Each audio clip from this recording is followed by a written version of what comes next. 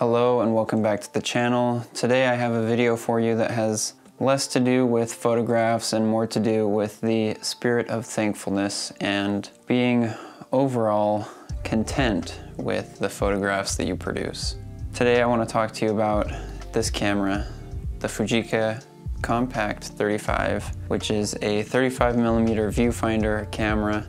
I bought this camera about 9 months ago, but I haven't had the opportunity to shoot it until recently. It's really reminded me a few things of why I got into film photography and overall why I love it so much. So if I inevitably lose my memory, come back to this video to remind you why film photography is awesome. So this is the Fujica Compact 35 that was released in 1966 with a 38mm f2.8 lens. This camera sports an under the lens shutter adjustment switch, and this shutter will provide anywhere from 1/250th of a second all the way down to 1/30th of a second and a bulb mode if you're daring enough to shoot this camera at night, which I was not.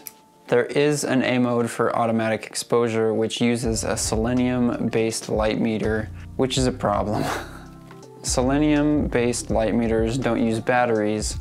Rather, they use the photosensitive properties of selenium, which you can see the selenium grid here in the top left corner or top right corner of the camera. By nature, over time, the natural properties of selenium will wear down and eventually render this camera inaccurate. That is the problem I have today, where the selenium is absolutely shot and there is no chance of getting a correct exposure using it. It is all manual exposure or external light meter to the rescue for this camera.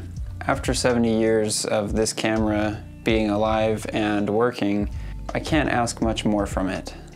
Ask me when I'm 70 if I want to keep working, and I'll probably tell you no, but some entitled kid in his mid-20s will probably be forcing me to work like a dog. There is a slightly newer version of this camera that had cooler badging on it, but I think in essence they are the same camera. So this camera I have given the nickname of the hard mode camera, and let me tell you why. Like I said, the exposure has to be done completely manually, and that is an added step for this camera.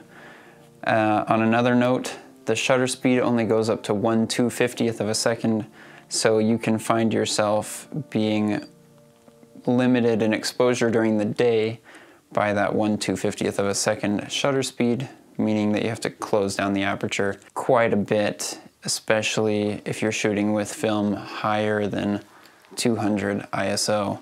Transversely, if you were to shoot at night, you could only go down to 1/30th of a second before you have to use bulb mode, and unless you have exposures that are well into the 2+ second range, it might be difficult firing your shutter sync cable at exactly 1/15th of a second, but that's a limitation for me, not necessarily a limitation for you. You could be absolutely phenomenal at that. For my photos, I decided to use my phone as a light meter and the Sunny 16 rule as a backup if I wanted to shoot quickly, which the Sunny 16 rule, as you know, uses the exposure of the sun as a base, and then you can calculate basically the shadows, clouded areas. The third thing that makes this camera difficult to shoot with is that there is no way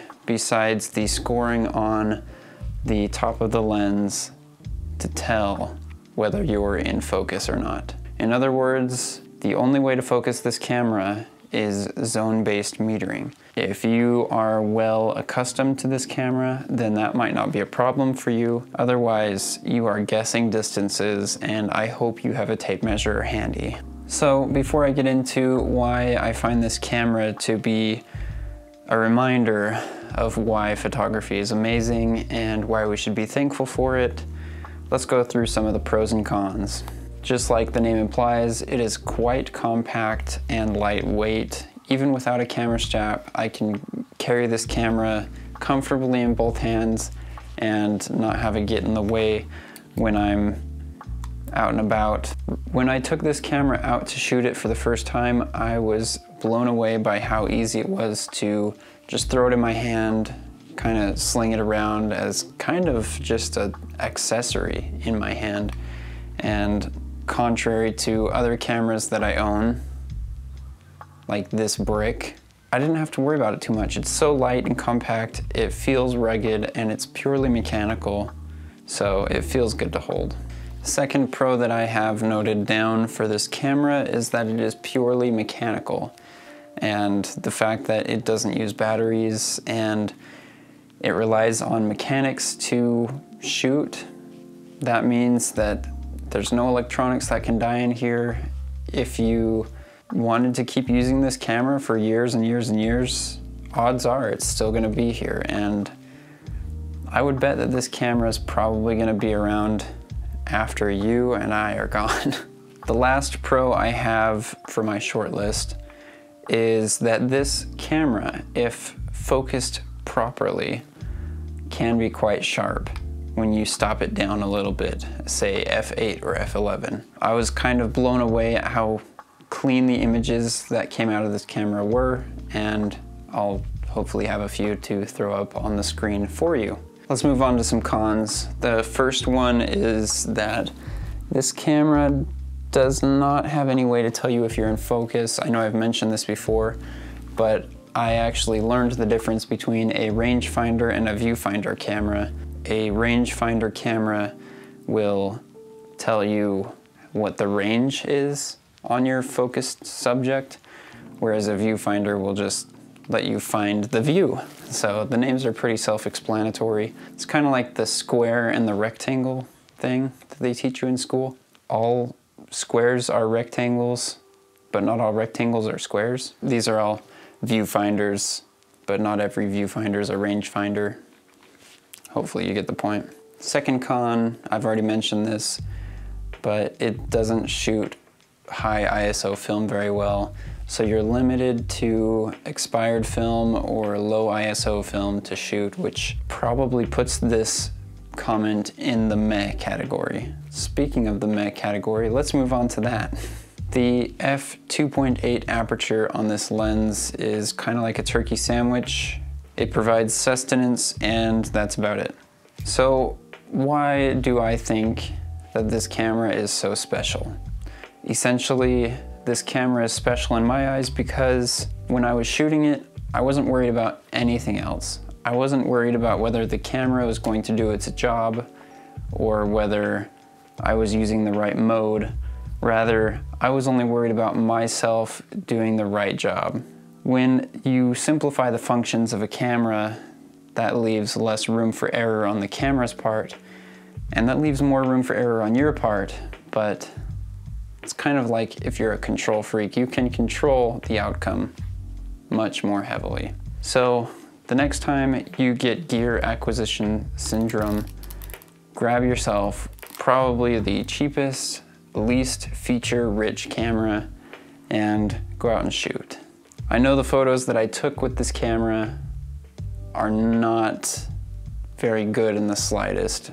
On paper, this camera is awful. It does not check any boxes, but I love it. It's small, it's mine, and you can't ask for much more than that. I also wanted to let you guys know about a video that I am in the works of producing. It is a video where I go out with some friends to San Francisco to shoot film and just hang out overall. And I'm super excited to shoot this video and make it on YouTube for you all to watch. Go ahead and hit the subscribe button for that. It will definitely be out before the new year. I don't want to hold on to it for that long. Also, I'm trying to make it to 100 subscribers before the end of the year, so if you enjoyed the content even a slight bit, a subscription would be absolutely phenomenal, and in return you'll get more videos like this maybe, and also like the video I will upload soon. Other than that, thanks for watching, and I'll see you in the next one. Bye.